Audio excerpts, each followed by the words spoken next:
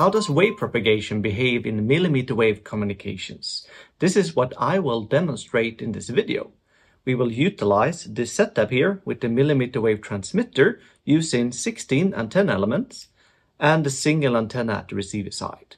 Right now they are 30 centimeters apart. We will look at what happens when we are varying the distance and when we are taking different objects like wood or metal foil and put it in between the transmitter and the receiver. How does that change the wave propagation behavior? If you want to know more about this experimental setup and millimeter wave transmitter, you should watch the first video in this series. The 16 transmit antennas are sending the same signal at the same time, and that is creating a constructive superposition. The signals are adding up to form a directivity towards the receiver over there. But apart from that, the signal energy is still spreading out. You can view it as having a balloon that you're blowing up and the energy is at the surface area. Well, the larger the balloon is, the weaker each portion of the surface area will be, and therefore there is less energy at the same time.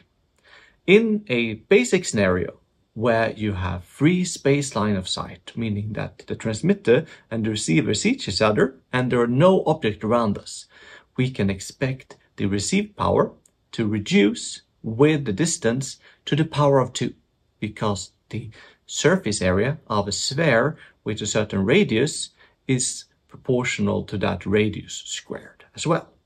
And I will now have a look at that we see similar behaviors here. In this graphical interface, you can see the received signal power in dBm, decibel of milliwatt. And this is a negative number because we are receiving much less than a milliwatt. Right now it is minus 15 to minus 16 dBm. And the propagation distance here is 30 centimeters.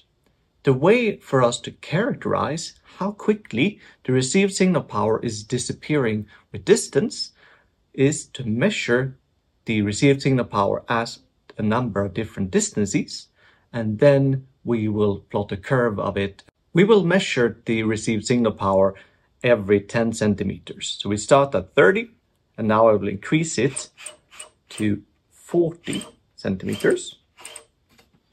That's over here. The new received signal power is roughly minus 19.5 dBm. So we have an even smaller number. And you could see also in the graph here that when I was messing with the setup, the signal were going up and down because it's interacting with my hands as well. Next, I will increase the distance to 50 centimeters. That's this. And we can see that now the signal power have reduced with another dB to minus 20.5 dBm. When we continue like that, we increase the propagation distance to 60 centimeters, twice the number that we had from the beginning. And now the received signal power have reduced with another roughly 1 dB to minus 21.5 dBm. This graph shows the 4 measurements, which are these black circles at 30, 40, 50 and 60 centimeters. And it is the received signal power that is represented on the vertical axis. And we have drawn straight lines in between these 4 measurement points.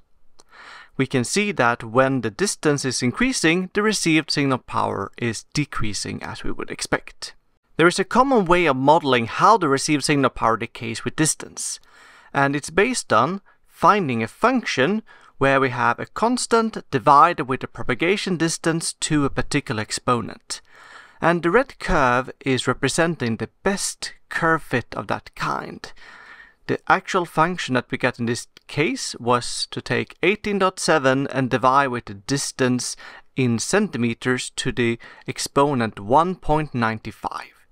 And what this is telling us is that the received signal power decays roughly as 1 over the distance to the power of 2, which is what you would expect to happen in a free space line of sight scenario. However, none of the 4 measurement points are actually on this red line, which is telling us that a simple function like this is only providing us with the general trends and not the exact propagation behaviors in a complex environment with objects around the transmitter and the receiver, which is giving us these variations. I continued the experiment by moving the experimental setup to a hallway where I could measure the received signal power at distances from 2.5 meters down to 30 centimeters. This graph shows the received signal power measurement that I made from 30 centimeters all the way up to 250 centimeters, which is 2.5 meters. And I have once again fitted a red curve to capture the general trend of the measurements. In this case, the function that I fitted looks like this: 56 divided by the distance in centimeters to the power 2.17. So once again, the so-called pathless exponent was close to 2, which is what you would expect in a line-of-sight-like environment. But we also see how the measurements were bouncing up and down here. So sometimes the measurements were above what this model is providing us with, and sometimes they were below. And we can see that it has a somehow random-like shape, which is, of course, in reality, depending on what objects that were around. But in many propagation models where we are seeing that this kind of simple model is not enough to capture real environments, there's often a random term that is multiplied with this kind of model in order to generate curves that looks more like the black one here.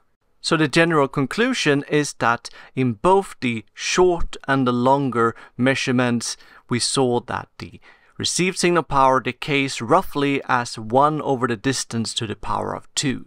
But there will be fluctuations around that kind of model in practice. We will now determine how much different objects are blocking the signals in the millimeter wave bands. And we are particularly looking at the 26.5 gigahertz frequency. So right now, the transmitter is off. The receiver is still receiving, it says, minus 36.88 dBm. What does that mean? Well, it means that there's actually some noise in the receiver, so this is as low as it can get. And we need to remember this number because if an object is blocking us all the way down to this number, we can't detect it anymore because the signal is below the noise floor. So I am now turning on all of the channels here, all of the columns with transmit antennas. We now have a received signal power of minus 19.88 dBm, roughly speaking. So when the incoming signal is reaching this blocking object, well, we can measure the strength of the outgoing signal, and we can detect penetration losses down to 17 dB. So when we reach that number, we are down at the noise floor and we can't tell if the penetration loss was larger than 17 decibels or was exactly that number. So let us consider a few different objects. I start with wood. I put it in between the transmitter and the receiver. So we noticed that we were dropping from minus 99.88 to minus 21.22. So like 1.5 dB is what this one is blocking. Not very much. An iPhone. How much is this blocking? We have minus 35. See that it is almost down at the noise floor here, but not all the way. And it's going up and down. But we are still losing 16 decibels or something like that with a phone here. So millimeter wave signals are not actually going very well through a phone. Next object, some plastics. Put it in between, and we can barely see any difference. So this plastic here is almost transparent to not only our eyes, but also to these wireless signals. Metal foil, same thickness roughly, and I put it in between the transmitter and the receiver, and we can see that we are down at minus 36.88 dBm. So that was the noise floor. So metal is obviously not letting millimeter wave signal through. A shirt. 2-3 decibels is what this shirt is blocking. So half of the signal power is not going directly through your clothes. Next, we consider my textbook, Foundations of User-Centric Self-Free Massive MIMO. I put one of them in between here, and we lose something between 3 and 4 decibels. Another one.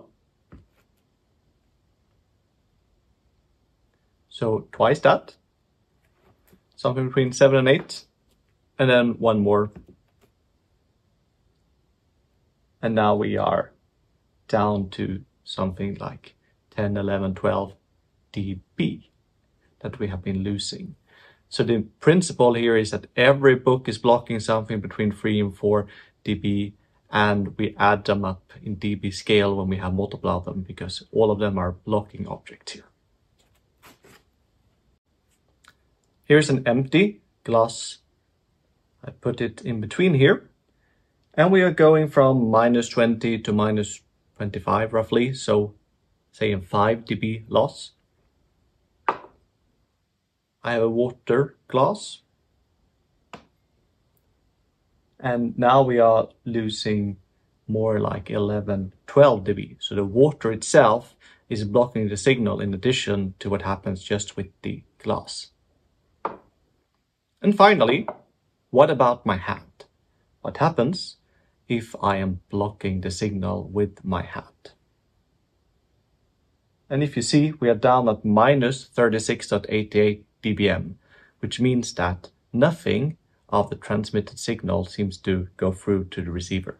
Here's a summary of the measured penetration losses. So plastic foil, almost 0 dB, wood, 1 dB, a shirt, 2.5 dB, one book, 3.3 dB, and 3 such books, that is 3 times that, so 10 dB, an empty glass, 5 dB, a filled glass with water, 12 dB, an iPhone, 15 dB, and finally for the hand and the metal foil, the penetration losses was above 17 dB, which brought us all the way down to the noise floor. In this video, we first had a look at what happens when we are increasing the distance from the transmitter to the receiver. And as we were expecting, the received signal power is reducing. After that, we had a look at how much different materials are blocking millimeter wave signals. And when the signal is not going through the object, it's either reflected or absorbed by the object. And we saw that plastic, papers are letting the signals through very well. If you have a thick book, still only a few dB are the blockage. While objects like metal foil or even your hand is blocking almost all of the signal. In the next video, we will have a look at the phenomena of constructive and destructive interference.